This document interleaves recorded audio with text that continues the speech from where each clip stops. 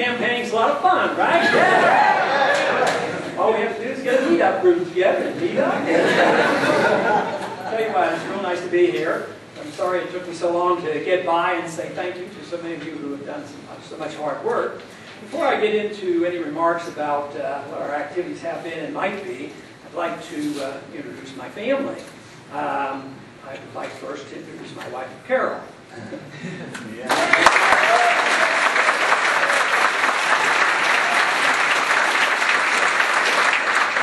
At home at our political functions, I introduce her, and then maybe some of the kids will be there, and the grandkids will be there. And I always brag that I remember all the names of all my kids. And I remember the names of all the grandchildren.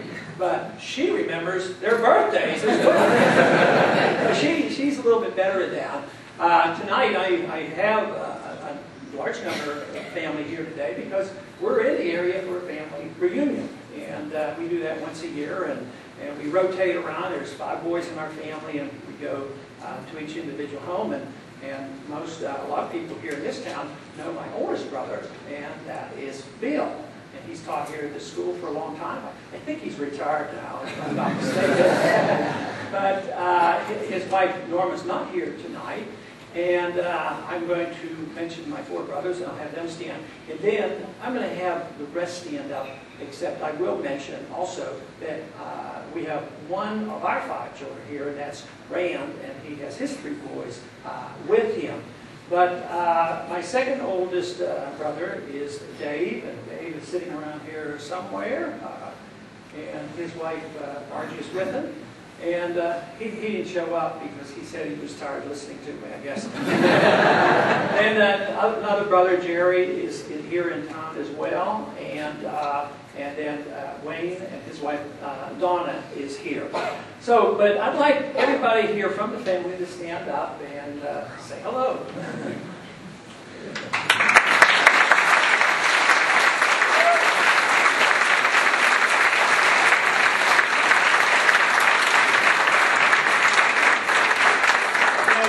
I think everybody that's been paying attention to the internet over the last year or so probably know how long Carol and I have been married, because I was fascinated. Not only was there something organized by these meetup groups around the country when they had this thing called a money bomb, and they raised like $5 or $6 million in one day. That was pretty surprising, but probably what impressed me the most was when the information was leaked out that Carol and I were celebrating our 51st anniversary, and the supporters decided, you know, that might be a good time to send the campaign $51.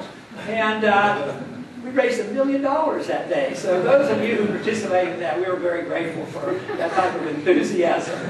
But, you know, a lot has happened in the last year and a half. For me, I think for the country and politically. And to me, it's been very exciting. A lot more positive things happened than I ever dreamed of, to tell you the truth. Because I was very reluctant. I was a reluctant warrior because I've been in this battle for a long time. People ask me, well, what are you going to do now, you know, since the presidential election has been determined? I said, well, I'm just going to continue to do what I've been doing for 30 years. I keep campaigning for liberty. It might be in a different format, but that's what I will continue to do. But a year and a half ago, when supporters came to me and said I should enter the race, I argued and said that the time wasn't right. I didn't know how the young people would respond. They're probably not interested. They're probably interested in other things. And I was delighted to find out that wasn't true. And also, we talk about a remnant. A group of people that are always there in society to pick up the pieces. It's a biblical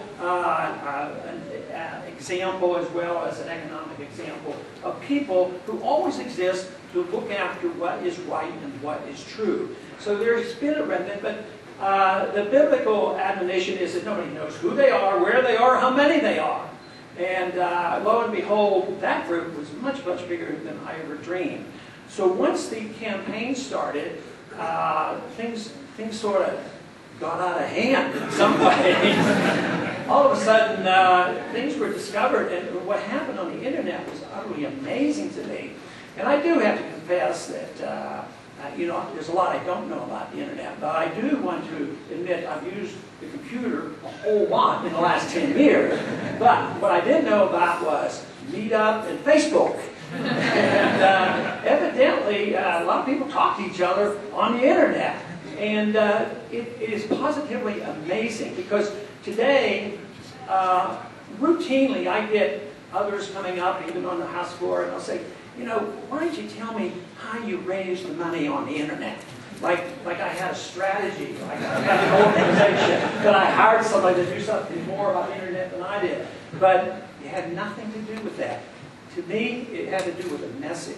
It didn't have much to do with me personally, as much as a message that I believe the American people were starved for, and they're still starved for it, and they want to hear it. It energizes young people, and we want to change this country back to its original intent.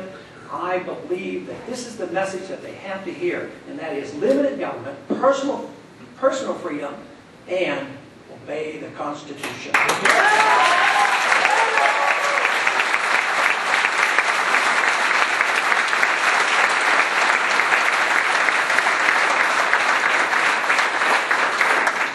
But the energy is out there. Yesterday, I have to admit, I got a little bit tired because I was very, very busy. There was House floor activities, I had committee work to do, and there was a youth rally of sorts in Washington, D.C. But I don't know how many, but 100, 150 young kids came by the office, 10, 15 at a time. And there was no way I could turn them away. And they found out that if they come to my office, I have that little green booklet, some of you may have seen, it's a copy of the Constitution. And I signed that for them. And, but they're starved for it. Some of them don't even get it in their high schools and in their classrooms. And even in my own district, some of the teachers come by to my office and they'll say, well, we want to spend a little bit more time studying the Constitution. Do you happen to have a copy? I mean, the schools don't even have it to pass them out to the kids, so we pass this out generously. And I always make the point when I hand out the book, I said, look at that. Look how small that is. And yet, it has all our answers. We don't obey it, we get into trouble. If we would obey it, we can solve our problems. Yesterday, we voted on a bill, and the bill had to do with the bailout of the housing market. That was nearly 700 pages. You know one thing that would have stopped that cold? You know what? It would have followed that rule that nobody's even allowed to vote on a bill unless they read it. Yeah.